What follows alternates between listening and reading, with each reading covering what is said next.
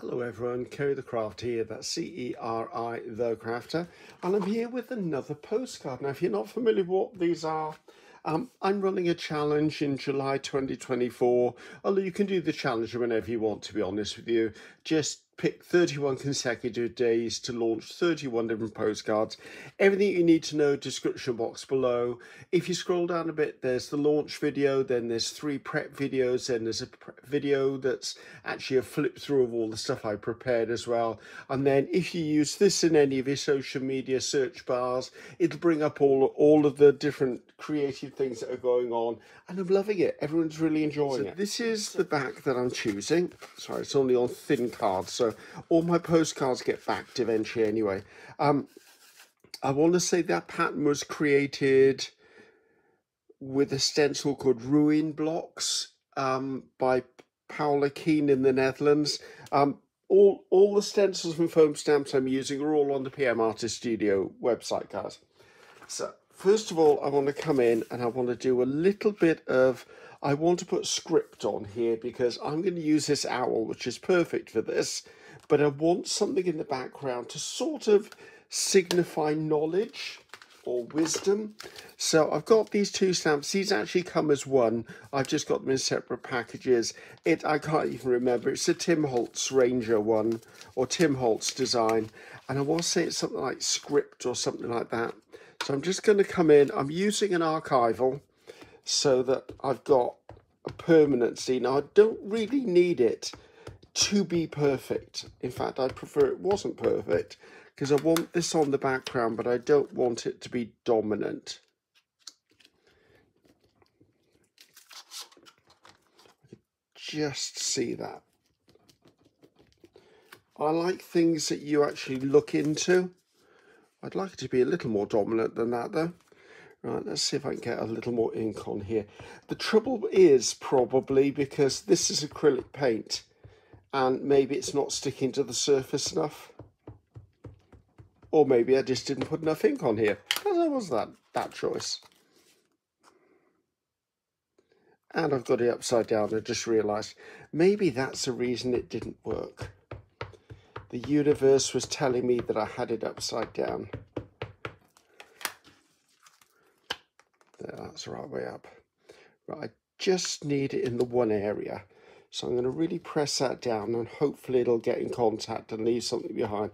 As I said, I'm looking for subtlety. I'm not looking for perfect, or I would have used a lighter background. There you go. I've got a little bit in the back, and I just like that grunginess that it gave. But if you look closer, you will see it's script. I think that's probably why I like abstract art.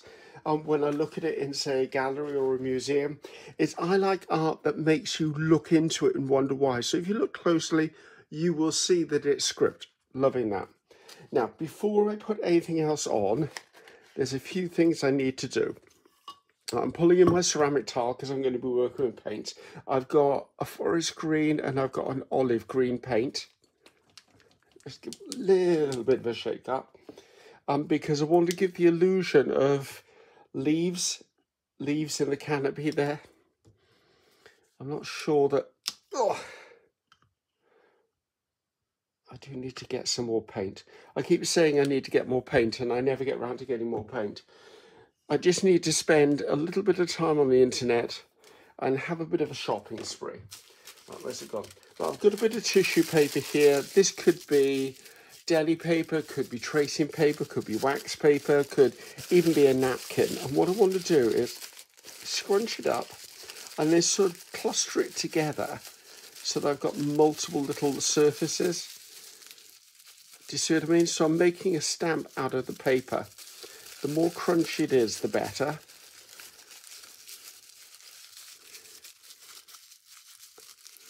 You can also use tin foil for this as well.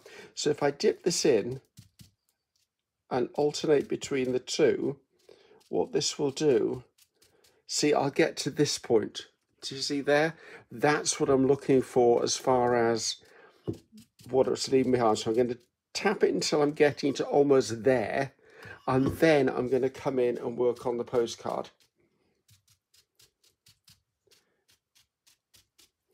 I want the illusion that this is a forested glade or something like that.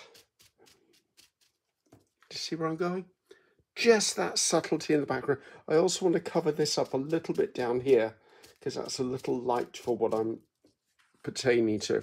See, loving that. In fact, what I think I want to do, let's get another green. Now, this is a bit of a knock your socks off green, but I know if I use the tiniest touch of this, using the same thing, that will just, it's as if the light has caught some of the leaves. The trick is knowing when to stop, and sometimes I don't know when to stop. That's one of my downfalls. You see what I mean? I've now created a lovely bit of layering in the background, right? So this can go to one side. I mean, this video is not going to be a long video, so I can work on that later. Right, loving that. I do need to dry that because I'm going to smear it. So I'm going to stop you for 2 seconds, and I've got my little travel hairdryer here. I'm going to hit this for a couple of seconds just to get it dry. So here we are dry. Now, as you can see, there's just that hint of a canopy there. I can still see the wording here, which I know is really subtle. I'm not sure it's picking up on the camera, but it's there for me. And then I've got my gorgeous owl, which will sit, oh, actually my owl's going to sit right over the top of my text. Oh, I didn't even notice that. Oh, that's a bit disappointing. Maybe I'm going to redo the text down here. Where do I put that stamp to?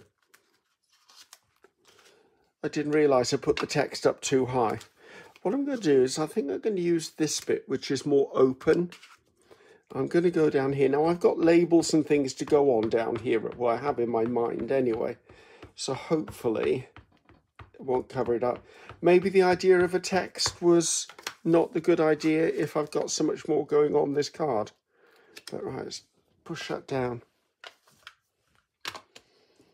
I know people get re-inkers for these, but I must admit, over the years, I've found when one of these runs out, I just buy another one of these because I'm not huge at re-inking. I don't know what it is. I tried it once or twice. It didn't really work for me. It works for loads of other people, but me being me, it didn't work for me. Okay, that brought the text down and I can still see it. Okay, I'm happy now. I'm just trying to use text as being symbolic of knowledge. Right, Mr. Owl, you need to be out of the way because I don't want you damaged. Right, now I want something, as you can see, my owl's got lots of these lovely claws. I want something across the bottom for my owl to be stood on. And these are, you might have seen this in my very first, oh, if that wasn't so white.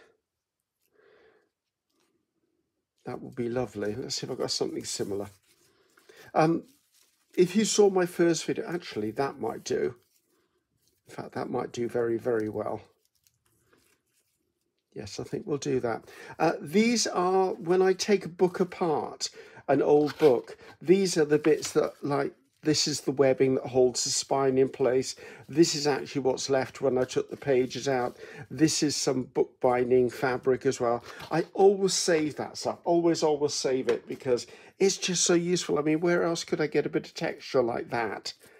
That is exactly what I want my owl to sit upon. So I'm going to use art glitter glue for the simple reason that it's a really fast stick. It's a good glue for this sort of stuff. And I don't mind if it's 100% stuck down. A little bit sticking up occasionally is not going to worry me on this build.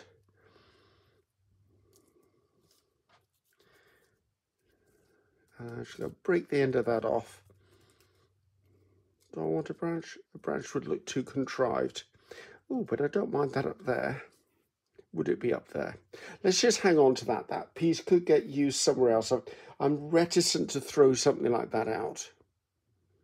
Come on, Ceri, get the needle in the thing. There you go. I'm just going to come in over the top of this with a bit of distressing just to catch it, to take away any... Oh, not take the whole thing away. That'll teach me to actually hold it for a second, let it stick. There you go. I'm happy with that. That's exactly what I wanted. Right, well, I'm thinking, does my owl need browning out at all? I don't think I want this part of the owl. I think I'm going to trim that part off when it comes to putting this down. A little bit of this on there, I think. Right. I think he should be... Shall I put him down with art glitter glue or... Yeah, I've got the art glitter glue on the go. I could use a glue stick, which I normally would use, but I've already got this one out.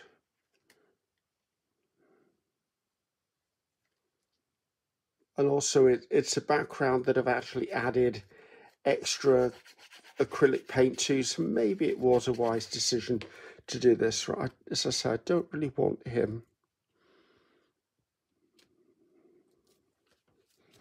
I'm just going to turn that over and press from behind, just because I can give it a rub without disturbing anything on the front. I think that was a good move. Am I really low? No, I am in shot. I'm paranoid about keep sliding down because I tend to bring things closer and closer to myself. Right, let's cut this off before I glue it to something else. Let's put it over there before I stab myself with it. Now, I'm obviously keeping really much to the earthy tones in here, which is on purpose. Now, I did go through my little thing of ephemera and numbers and labels and stuff, and I pulled out a few things I liked, and this was another thing. It's sort of a book plate or a certificate, and I really quite liked that. And I do think I just want to tear the edges a little bit more than they're already torn. And I wanted it because, again, it's sort of symbolic of reading and knowledge, and because I don't know about you, but for me, an owl has always meant wisdom, unless you're a Harry Potter fan, and then it just means an owl is a mailman, or male woman, should I say. Let's not be sexist about this. But I do like an owl. They're one of my favourite birds when it comes to using it for ephemera. And they're funny. Have you ever seen any videos where they've lifted their feathers up? They've got quite long legs, but they look like they were in like old-fashioned knickerbockers. They're hysterical, absolutely hysterical to look at. Right, that's more of what I wanted. I want more the rugged edge to it. Excuse my sleeve. Right, I want to ink up the edge of this so it's in keeping with the rest of everything on here. Right, I'm going to be quite brave, and I want that down there, and I'm going to stick it down immediately so I don't procrastinate too much about what's going where else on here. I quite like that in there, and I like the fact that it's almost, I don't want to say it's invisible to the background, but it's blending into the background. And I did pull out a couple of more things now.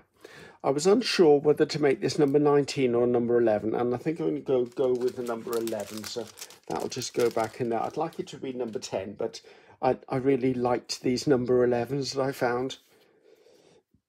The choice is, which one do I want? I'm leaning towards this one, to be honest with you. Now, this is kind of where I was thinking I might like to bring this piece back into play. And I think I'm going to.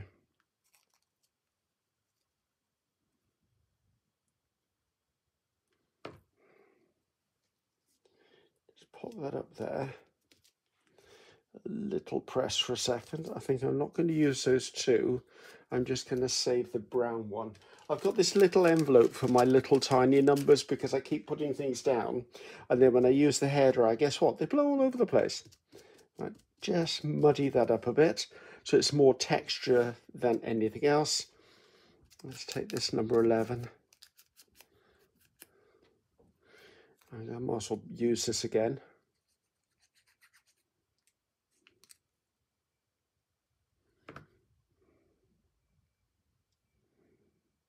Now, I visioned it there. Yeah, let's see if I can slip that behind that. That was a bit of luck.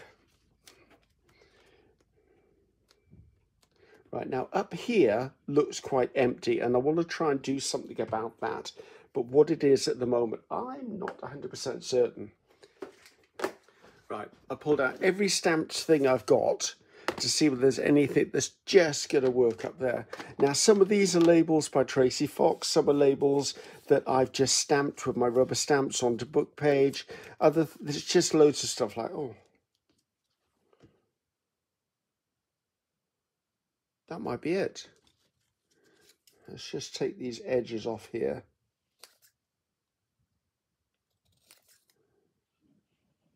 I'm just looking at something to counterbalance that, to be honest.